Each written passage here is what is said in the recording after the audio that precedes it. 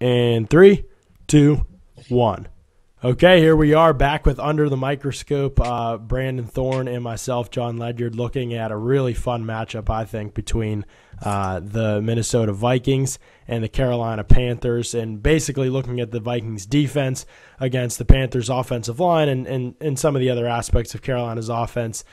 Just going to look at some of that stuff and show you guys kind of what we see from a scheme perspective, from a technique perspective with some of these guys, and things that Carolina probably could have done better, not only just in pass protection, but then also look at some of the ways that they excelled in the run game, despite the fact that the result obviously wasn't what they wanted on Sunday. So we're going to start it. We're going to look at we looked at all pass plays last last week when we looked at Everson Griffin against David Bakhtiari. Now we're going to look at a run play or a little counter run by the Panthers, and they do some interesting things, some interesting wrinkles off of their runs that are going to be cool to look at. Yeah, so, just kind of as you mentioned before, as far as the Panthers, performance in this game offensively, they had 105 rushing yards on 28 carries, averaging 3.8 per carry. They actually outgained Minnesota in total yards, 306 to 211. Outgained them in first downs, 18 to 13, but they had 10 penalties and 3 turnovers. So that was kind of the story in the game, I think, for them offensively, more than anything. I even broke down the penalties. I mean, Calvin Benjamin had 2 penalties. One of them was a block in the back that negated a 56-yard touchdown to Whitaker. And then 3 of the offensive linemen had penalties: Norwell, Orr, and Remmers. 2 of them were holds, and 1 of them was an ineligible man downfield. So they had a lot of mental errors in this game, and I think, ultimately that's what kind of bit them, because they were able to move the ball decently in this game. Yeah, and they gave up 8 sacks too, and that can be – we're going to look at some of those. That can be attributed some to Newton, some to the offensive line, some to the Vikings and their coverage, and some to their scheme up front. They got some great scheme up front, some great blitzes that we're going to look at today too. That'll be a lot of fun to see, I think, too. Definitely. So, yeah, this is the first play of the game, actually. Carolina comes out in 11 personnel, out of the gun, and they're just running basically a counter tray here. They're going to pull the right guard, Try Turner, and the tight end, Greg Olson. And they also are going to add in a little wrinkle here that they like to do that we'll see as we play this. But as far as defensively, just focus on Eric Kendricks here, kind of what he does or doesn't do here. And I think that's kind of a key aspect of the success of this run. But let's check it out. So here we go. We got Ginn coming in motion here. I think is that Philly Brown? That might be Philly Brown, but either way. Oh, yeah, excuse me, Philly Brown. That's just such an interesting wrinkle because everybody runs counter tray. I mean, for the most part, most teams run counter tray. It's a staple of every NFL playbook.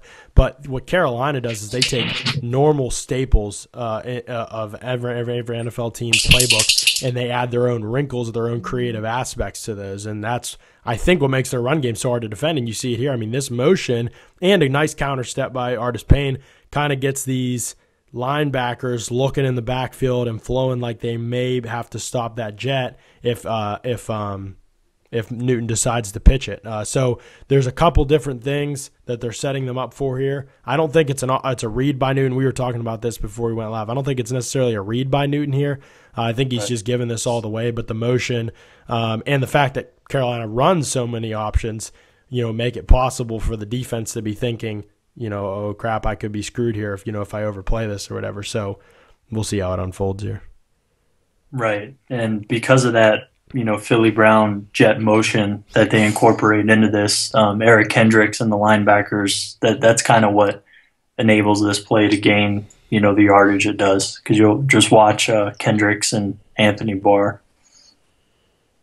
Just that little motion right there from Kendricks, right. He's pretty much out of the play right now.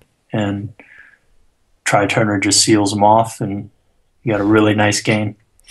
And Kendricks, and this is playing to the weaknesses maybe there. And you can see Barr almost remains flat-footed so that he can recover. He trusts, his trust in his read and processing, whereas Kendricks kind of gets himself out of position, and Barr a little more experienced, I think, too. But Kendricks almost gets into Barr's space completely. I mean, he gets so close to him.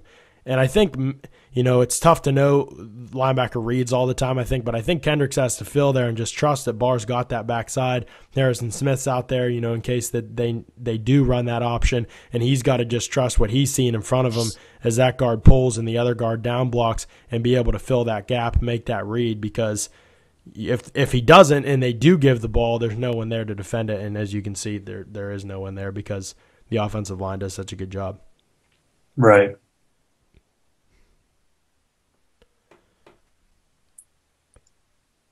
And just one other quick note on this, and it's kind of a theme that you see throughout the game, where we'll touch on it a little bit, but the Vikings are in a nickel defense with an over front. So the 3 technique is over here to the tight end side, and they're running away from it.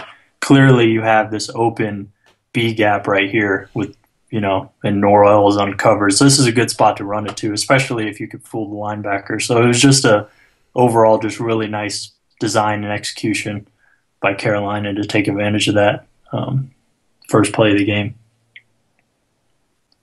Yeah, and then this next play. Sorry, go ahead. I was just going to say, it's just fun to watch Carolina's run game. I'm glad you put in run plays even in a performance like this with 8 sacks, because the run game there are variations they run in their run. It's just impressive stuff that is really, really difficult to defend and really difficult to prepare for throughout the week. Right, and the thing about it is it's a really basic run game with a ton of wrinkles implemented in that just gives a different look, which kind of reminds me of New England in a lot of ways, with Dante Scarnecchia is doing there. I mean, they're running the same basic plays, but they're doing it out of so many different looks. And right here we have counter Trey, right guard, a different tight end this time is pulling. They're in 12 personnel instead of 11 personnel. This is still in the first quarter. The defense is again in a 4-3 over. Well, they were in a nickel over before. They're in a 4-3 over now because of 2 tight ends. And we're going to see kind of a similar result, but watch Eric Kendricks here. And he's right here.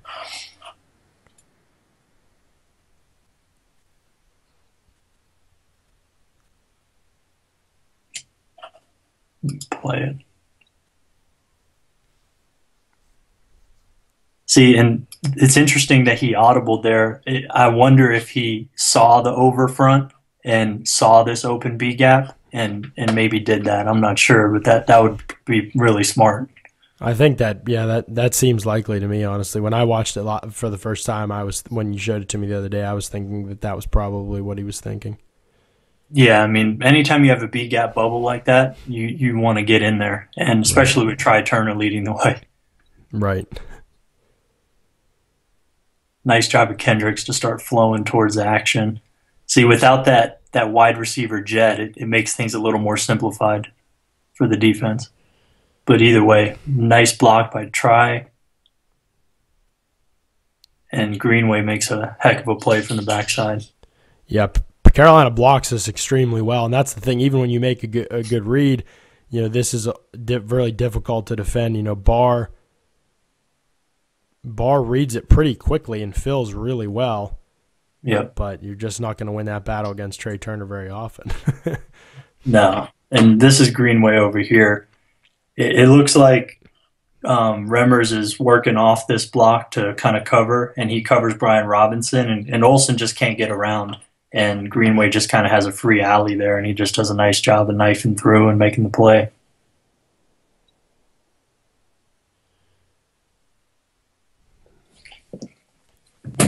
Yeah, and so you can see that Kendricks, even though he kind of learned from that last mistake, but without that jet motion, it definitely makes the read easier for him.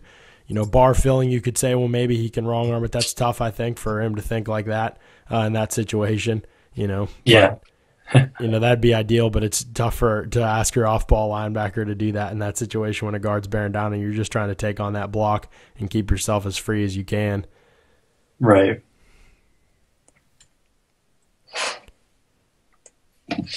All right. So This is an interesting play that got a lot of attention. This is first quarter with 1:51 on the clock, and this is actually a safety. But people were focusing on the left tackle here, and rightfully so. I mean, he gets beat pretty bad, but there's more to this play that we're going to uncover here, and we'll see kind of how Cam Newton had plenty of time, and there was just nobody really open. Right here, I mean, Cam's in his drop, and we pointed out that this tight end right here is pretty open, for a check down. Cam doesn't do it. It seems like he's reading this guy, because this guy obviously is going to determine if he can go to what looks like Kelvin Benjamin. And he just kind of waits too long, and he has all day basically to kind of make his decision. And that's the thing. I mean, Orr gets beat pretty bad, and we're going to see that especially from the next angle. But even when he does, I mean, Cam is just as flat-footed as possibly could be in this pocket. You've got to I mean, he can see this rusher, and you'll be able to see it from this angle really well. You could see the tight end open in the flat there. He's got a ton of space. He could potentially even pick up the first down there. I mean, Orr, his right foot never even touches. I don't think it even touches the ground. It's hard to even tell what happened here, but it looks like it just, like say, he gets leg swept, but no one sweeps his leg. Right. That was just weird. From your perspective, can you say anything that might, I mean, I know he's coming out, it's an attack step, but I just don't know how that because it doesn't even, I mean, Hunter hits him, but it doesn't look like he really hits him as hard as Orr's reaction is. Yeah, it looks like he just wasn't expecting Hunter to be that stout at the point of attack, and he just loses his feet. I mean, I think it's just a kind of a freak thing. Yeah. And it just looks really awkward, obviously, and it makes it seem like, oh my gosh, man, Cam got killed by the guy who killed Orr. Right. But there's just more to it here. I mean, for one, it's a play action, so we know, an offensive lineman play action pass, they have to sell the run. So he's going like he's going to run block him, and then he has to transfer into basically a pass block and mirror him. Fails at that, but play action. So now here's Cam. He's reading the field right now, and he has a good, few seconds here to make his decision. This is a really good pocket. From basically here over, I mean, it's very clean. And even to the left, I mean, this is a ton of space. Right. Even with your guy getting beat that badly, and then Norwell comes over, just gets a piece of Hunter, slows him down a little bit. I mean, the rest of the offensive line did about as excellent a job as you could possibly imagine in this situation. I mean, look at that. Trey Turner just completely washed down that side. Remmer stood up. I don't see who the edge is on that side, but I think he tried a spin move. Is it Robeson? Yeah. He stood that up. I mean, everybody did their job except Orr, but still Newton's got to, I mean, he's flat-footed back there. He's got to get this ball out. I mean, tight end's open in the flat over there. And he's got to see him right now. I mean, right. Just out of his peripheral. I mean, he's bearing down on him, and it's not like it comes as like a big surprise. And if anything, he could scramble. I mean, look at all this space. Right. So there's several things he could have done. I've joked in the past that Newton really just doesn't even care about getting hit, but sometimes that's how he plays quarterback. Not even when he runs the ball, but just in the pocket. There just doesn't seem to be any internal clock at times. Obviously a great player, one of the best players in the league, but sometimes he allows himself to take these big shots because he's just flat-footed in the pocket and he doesn't process quickly enough, or he just doesn't care. It doesn't bother him. He thinks he can shake off the hit and then make the play. And I don't know what it is, because he does do that from time to time. Maybe he trusts he's overly reliant on that, but you've got to get the ball out in that situation. I mean, you're in your own end zone. That was a momentum-changing play, I thought. Carolina, I think, was up 10-0 at that point, and the Vikings got the safety, got the ball back, and from that point on, it felt like Carolina's offense really struggled, and you've got to overcome that. But I think with Newton, you can't take that sack in that situation or even risk it in your own end zone. And so, I mean, Orr gets beat badly, but, to me, Newton's flaw there is just as deadly. Yeah, I mean, and then from an offensive line perspective, 4 out of the 5 did a really nice job. So it's a win for the offensive line there. I mean, granted, one of the offensive linemen, his man, sacked Newton for his safety. So I guess it's really a loss, but all things considered, I think you got to put that one on Cam. Mm-hmm. You know. So this is actually the exact same play that they ran the first play of the game. This is in the third quarter, and I believe it's the first drive of the third quarter. So it seems like the Panthers, knew they had success with this earlier and want to try it again, basically. And it's the exact same thing. And the defense is giving them the exact same look. They're in a nickel front with an over defensive line. That B gap is, B gap bubble. Eric Kendricks has it. And this is what I said earlier. Just watch Kendricks. This is the exact same thing, and Kendricks adjusts, and you love to see this from a linebacker. That right there. I mean, he knows it, and it's really cool to see. He doesn't take one false step there. I mean, not even a little bit. It's good. No. Yep. That was really nice. But now he feels here. It's physical, but it's Try Turner. I mean, it's just hard to There's just not a whole lot you can. And one of the things, if you run that back, one of the things the Vikings open themselves up to, I think, is Everson Griffin is often in this wide technique here. So that B gap's obviously open here, uncovered. But Griffin being so far removed from the core of the formation, because that's how they like to play him and play him in that wide 9 technique, makes him really easy to block and makes that space is even more wide open. So Kendricks has extra space to fill. Whereas if he just kind of clogged this, maybe there wouldn't be as much of a gap for the running back to run through. But because Griffin is so wide, and that's why this is such a great play for Carolina and why they relied on it so much in the game, I think, is because Griffin is so often in that wide technique, it just leaves a lot of space there. And even if Kendricks fills it and stands that guard up, there's so much space to operate in, the running back can probably cut off of whatever angle Turner's blocking Kendricks from. Yeah, and I think this is kind of telling as well, because clearly Mike Zimmer and the defense are putting a lot of trust in Eric Kendricks. This B gap is basically his, and this space between the defensive line makes it very difficult, like you were saying. So there's a lot of pressure on him to perform at a high level versus the run in this defense. And I think most of the time maybe he wins this battle. He takes it on low. I don't have a big issue. Turner gets into his chest still, but I thought he turned a little bit to take that on. I mean, Turner's just an excellent block. I'm not sure how much you can rip Kendricks. I mean, you're giving up how many pounds there. It's just a very difficult play to make, I think. Yeah, that's a good play by Kendricks, I think. It's just a little bit better play by Turner. Right. I mean, you're not going to – Kendricks, how many linebackers in the league are going to stack and shed Trey Turner in the hole? I mean, it's just not going to happen. Yeah, definitely. So this one is a really interesting play because of what Minnesota does here. Their trademark thing that they love to do is take both the inside linebackers or two of the linebackers and sugar the A gaps right here. So this puts the center in a conundrum. Basically, usually one of these guys is going to go, depending on how the center reacts. The other guy's going to drop. But this time they do something even a little more different, where they're going to actually slant both of these guys to the left, and that's going to give Robeson a really nice alley to work in. And a lot's going on here. We'll play it and we'll break it down, but it's pretty interesting what happens. And before you even play it here, if we look at it real quick, I think it's 7-on-7 initially, because they think if Harrison Smith's coming, which he's kind of looking inside, showing blitz. So Carolina's got to respect that and make sure they're covered, which leaves Olsen. I think that's Olsen there on the right side, which leaves him in the core of the formation. He kind of check releases eventually when Smith doesn't come because it's 6-on-6, but. Just the fact that Minnesota is showing that amount of pressure delays the number of receivers that are going to be out on the routes, because Whitaker and Olsen both have to respect that may be the number of rushers coming, and they both might have to stay in to even up the numbers count. Right. So there's those linebackers slanting in, and really, the right guard, the center, and the running back do a nice job here.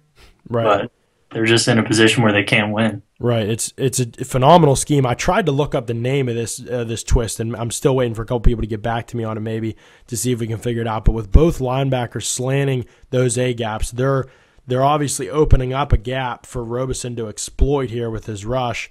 And Khalil actually does a phenomenal job here. You and I talked about this, but he washes Kendricks down, and then he recovers enough I mean, this is almost an impossible situation to be in, and he still gets a good amount of Robeson here.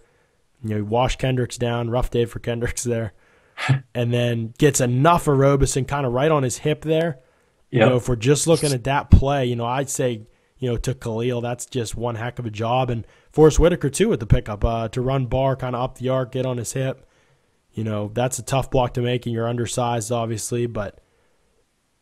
And Barr almost kind of gives up here. I mean, I think the whole point of this, and I think Barr knows it, is he just wanted to free up Robeson. I mean, he's not in this. Exactly, yeah. You know, he's just like, okay, I did my job. It's good, you know.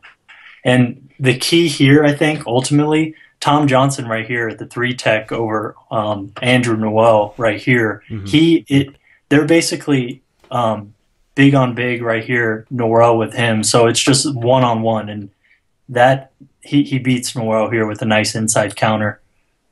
And you can see Tom Johnson, if you just go back a little bit in that frame, you can see Tom Johnson's left hand get right to Norwell's chest there, like right inside where that chest plate and his armpit meet, and he's got a nice little hold in there, and he does a little push-pull with the swim, more just a pull than anything else with the swim, gets him to lean down just a little bit, then swims him. Tom Johnson's one of the best sub-package interior rushers in the NFL. Nobody really knows who he is, but he's probably one of the best pure pass rushers, not an elite run defender, but a pure pass rusher guy that they can bring in these types of situations with the lead and in obvious passing spots, blitz scenarios, and he can win one-on-one matchups against a guard who's pretty freaking good in Norwell. That's just a great luxury for Minnesota to be able to have, and he does. I think he really creates this here. And, you know, Everson Griffin does a pretty good job on the outside as well.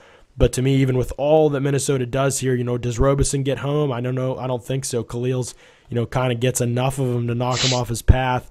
This really, to me, comes down to it's great scheme by Minnesota. Carolina does everything they can on that, the right side of their offensive line. But that left side, just, you know, you can see Griffin get up under Orr, drive him back just a little bit. It's not terrible, but Newton kind of rolls out. He gets that arm free, gets a hold of him. Yeah, I mean, we put some of this stuff on Cam or whatever, but this right here is just more of what Minnesota did. Yeah. And really, Tom Johnson is the key, because if he's blocked there, you would think that Cam would be able to escape somehow. Right. It's quite possible. But, yeah, it was just a really nice individual job by Johnson and just a schematic job by the defense there.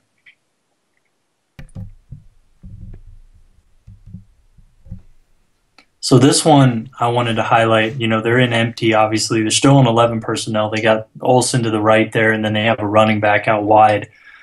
And, you know, empty personnel is obviously a dangerous spot for a quarterback and a lot of pressure on the offensive line. But Minnesota only rushes 4 here, and I really think that Cam could have avoided this, and he should have. And this winds up being a sack over here. Michael Orr versus Everson Griffin. So another Michael Orr kind of sack to his detriment. But still, right here, this is a really nice. So Cam just hit his back foot here. So the ball should be out. The fact that it's not, okay, now he needs to know that he needs to move, because he has all the time that he needed to hit the back foot and make a read. Nobody's open. So either you subtly move in the pocket or you bolt, and both options are available here. Right, and it's certainly not a great job by Orr. You know, I would probably be a little bit more blame to him than maybe you would. But, I mean, I do think Cam needs to help his O-line here for sure. You can see Orr, though. I mean, Griffin just does an awesome job. That bull rush, I mean, I think he gets under that right armpit of Orr.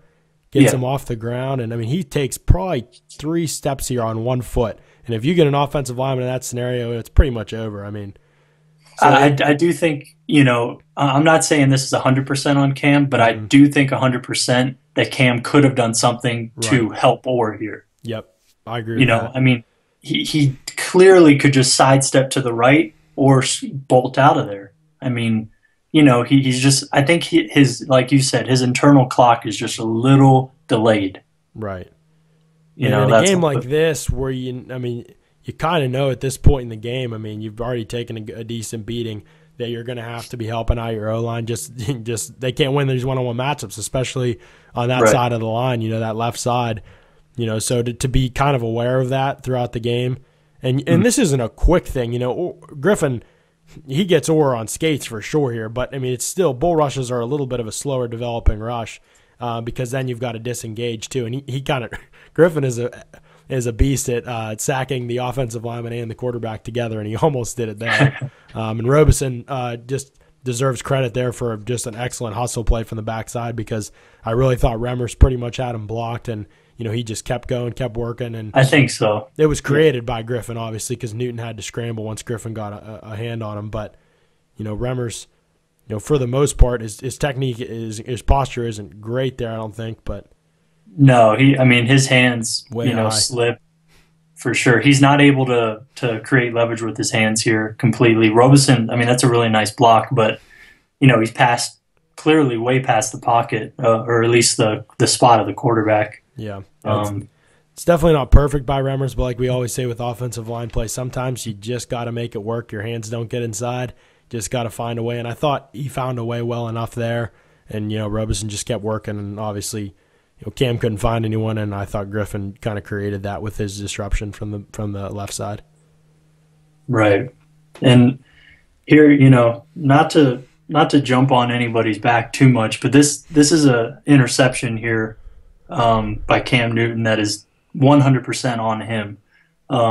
So, I think people, especially with the Panthers for whatever reason, I think because Michael Ward just had, a bad reputation in Baltimore towards the end there. So people just thought like, man, how can you have a starting left tackle like Michael Ward after what he did in Baltimore? But overall, I think he's been a solid player.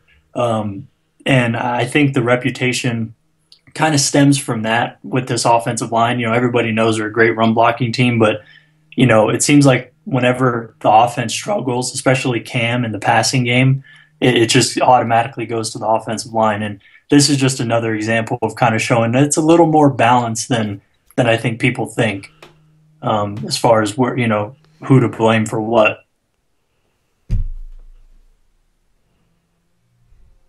So Orr's almost getting beat up the edge here, but he does a nice job to recover. Griffin shows some nice bend here. But Orr really, he's in control here. Stays in phase, gets on his hip and shoulder. Yeah, he rides him up the arc. That's what you want there. Yeah, he has a great pocket. Yeah. This is just a bad interception. Not going to kill him for it. Everybody does it. But here's the same play. You can see, I think it's Tom Johnson again inside. He does beat Ryan Khalil here, forces Khalil to hold him. Another little push-pull with the swim, I think. Khalil holds him, but he's not really a threat to Newton. So at that point, called or uncalled, it doesn't really matter for Newton. At that point, he's kind of stopped. Trey Turner's blocking him with his hip there. But, this is a good pocket, all things considered. In the NFL, this is a good pocket. You got to be able to – and look how much room to escape to his left. But he just seems like he kind of locks into that read, doesn't move off of it, doesn't move his feet, and just makes a poor throw in a window that was never really there. Yeah. Remmers is getting pushed inside a little bit here. But, he does a good job too. You can't expect a guy to – just completely neutralize a rusher for this long. Right. And all he has to do, he could clearly scramble for, 5 yards minimum, maybe 20, who knows? Right. But all he has to do is just sidestep to the left. Yeah, I think what's frustrating here too, if you're watching the Panthers and you're a Panthers fan, is that, like you said, Newton has the ability to get out of this situation and make things a lot easier on his offensive lineman. This pocket gets a little bit cramped.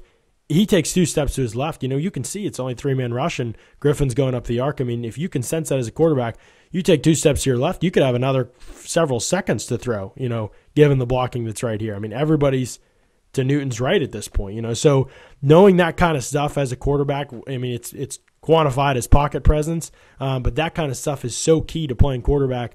And I think Newton is a great player, but I think that area of his game still needs a lot of growth. And while it has not been a great start for his offensive line, though not the whole group, but I think Orr especially, he struggled with Denver too. A lot of people do. I think he can do more to help them out, and I don't think all the sacks that are necessarily accumulating right now are on them. This is the same group across the board that was excellent last year. and obviously they struggled in the Super Bowl against Denver, but I think Cam can do a little bit more to help these guys out. Certainly they've got to fix some things. Orr has struggled. He's got to fix some things. But I do think that, Cam can do more to assist this group and to get himself and his receivers. His legs are such a great weapon. Use them a little bit more, have a little more presence in the pocket, and know when you can buy yourself times and when you can create offense outside of structure, which is one of Cam's strengths. But lately I feel like he's relied more on his pocket passing, and I wish he would be more of the natural player that he was, even last year where he played more that way.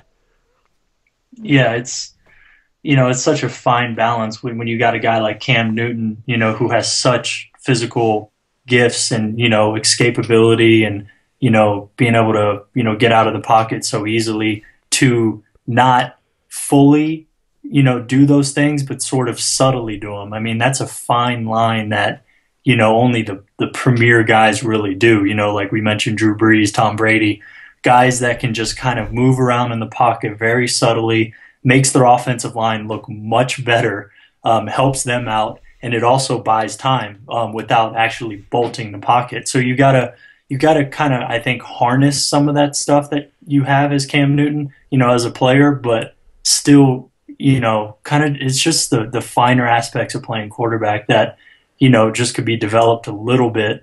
And I think, the offensive line would benefit greatly from that. But, like you said, I agree. Michael Orr has been the weak link of the offensive line, but all things considered, he's probably an above average run blocker and probably a below average pass blocker, and it kind of evens out to about an average player.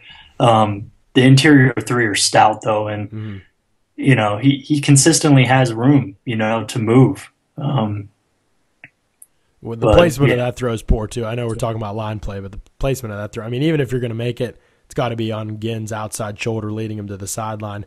With Cam's arm, maybe you have a small chance there. I still think it's pretty well covered. Getting into his space right there, I think, kind of forces him to take some off of it here. Right. And it was just, he shouldn't have made that throw. Mm-hmm. But yeah, I mean, all things considered, Cam's a great player, obviously. It's just we're breaking it down to such, fine detail that, it may seem like we're nitpicking, but it's just little things, that I think accumulate and build themselves up into, this perfect storm of, the offense struggling. But there's a lot of moving parts here, on each play. And I just think it's a little more nuanced than people want to give credit for with the Panthers offense. Right. So some of those issues, I think, basically what it comes down to is some of the issues are fixable just in terms of the amount of sacks they're giving up, the amount of pressure they're giving up. If Cam can be a little bit more aware, and maybe Michael Orr needs a little bit more help, we'll see moving forward. He did play well last year. I think, like you said, I think he's a pretty solid run blocker, and so they like to have him for those reasons. But pass protection, yeah, I mean, he's probably going to be a little bit of a weak link. Pittsburgh has a similar situation where Villanueva, I think, is overall a solid player, but pass blocking is probably going to be something to for a quarterback to have in the back of their mind, when they're throwing that. You may need to move the pocket a little more than normal. Not going to just get beat clean, and give up uncontested sacks, but are probably going to be typically in a little more trouble than the other side of your line will be. And so, right. This was a fun matchup. That we could have done so many plays from this matchup. I think we just did 8 or so, but it was just a fun matchup. Carolina's run game is always fun to look at. Hopefully we'll get a chance to look at them again later in the year. We've looked at Minnesota. We looked at Everson Griffin last week. We've looked at their defense now twice. They've got some just incredible talent in that front seven. They're going to be able to defend the run really well this season, I think. And they're deep enough to be able to get after the passer with a big stable of players. 3 edge rushers that a lot of teams would kill to have in Griffin, Donnell Hunter, and Brian Robeson. And so it's a fun crew to watch for sure. And so this was a fun matchup to break down and look at some ways that maybe Carolina can help themselves a little bit moving forward, but also look at the way that Minnesota's a threat, period. Even if they struggle on offense, because this defense is so talented and the scheme is so good to get these guys in positions to win. Definitely. Yeah, man. I think, the key with Minnesota is you got all these great players and you got one of the best scheme, defensive coaches in the league. And when you pair that together, that's what we're seeing. I mean, he's scheming guys open or free, to pressure the quarterback, and then you got guys that can beat people individually, and it's a great pairing for sure. And they're definitely a top 3 to 5 defense, and we just showed a little bit why. Yeah, absolutely. This was a fun Under the Microscope. We'll have another one for you guys next week. We'll put up the poll. We usually probably put up the poll Sunday night, and then we start working on the tape and then hopefully get it out to you guys. We might be able to get them out to you guys by Tuesday. I got kind of overloaded with work, and so we had to push it back to today. We're recording on Wednesday. Hopefully it's out for you guys soon. You guys can check this out and let us know what you think. Send it around to people, get some traction on this thing. We had a great response to the last one, I thought, and this one's a little more team-oriented, so that'll be cool for people to check out, I think. And let us know what you think, what you think we can do better, and always, that stuff's always well accepted by us. So fun talking with you guys, and we'll do it again next week. Thanks.